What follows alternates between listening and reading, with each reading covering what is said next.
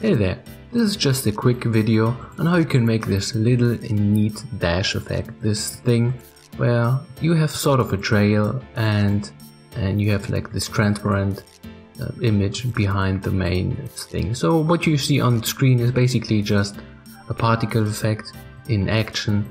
So for example, you throw a shield or just like two guys with a minigun. So yeah, this is how you can do. For example, this is just being used a lot of times for a trail effect in like some projectiles or a dash you can use, and it looks pretty nice actually.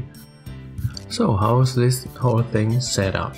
It's very easy. Basically we just have our particle system set up here, where we as usually create it first of all, and then we just do a few parameters how to do it. So first of all we create the particle, and then we create the particle with a timer in the Jeep object itself. So first of all we create our particle and we just call it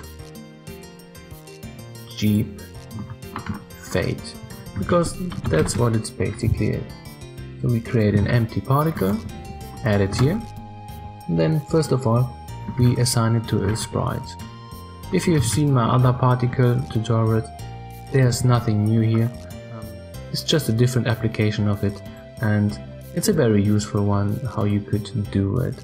And there we just use this nice little sprite I made with the two guys on the Jeep, and they do basically not a lot. They just cruise on this Jeep and chill out. So we go into our particle setup again and take the Jeep sprite, say animation no, stretch no, random, yeah why not, but they are very similar so it doesn't really matter here.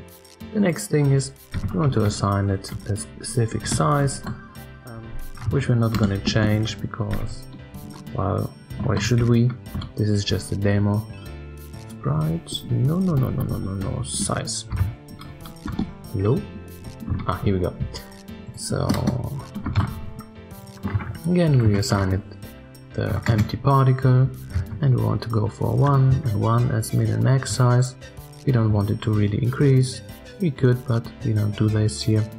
And wiggle of course not.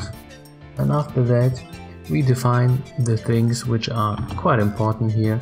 This is a little bit, well, it's not really new, but these values define how the particle will look like.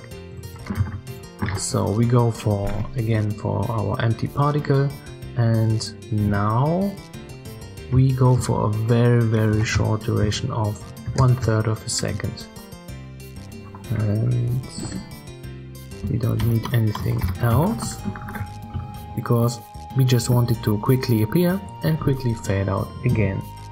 And that we do with our alpha value. You could go for example with alpha 1, so just put in one alpha value, but it looks definitely neater if you go between a few values. It's just more smoother operation than you would do it well just with one value. And the next thing is a color which we wanted to overlay because we want some tinting here. So we go in here and add a color, and for this one we go for sea green, and we are almost finished. It's a little bit big, and now we need to go into our Jeep, which is empty and it does nothing. And what we do here, we just create a timer, and once it runs out it refreshes with the time. So this is just a standard setup of a switch, which I always like to do. So we just take our timer, let it run down so it can produce the particle, and after it reaches a 0 value we want it to refresh. So we take this one, and if you reach 0, then we can refresh it, and by the refreshing we also create the particle. So here we refresh it, and the next thing is we just take our particle which we just created and put it in. Of course it's in the setup object, so we need to take it out from there. How is it called? Okay. Back to the Jeep, so particle system, and the next thing is the particle. How did we call it? Jeep fade. Alright.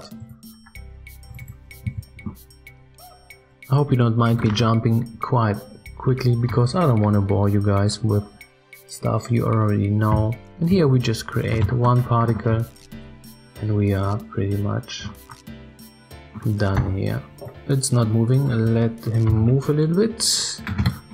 Let's say 4, 6. Of course it's depending how many of those shadow sprites you want to do, or this dash sprites, and you can do it in a different way. I've seen it in some videos where you just create all the time a new object and it grabs the value of the object you're using, and this is more dynamic.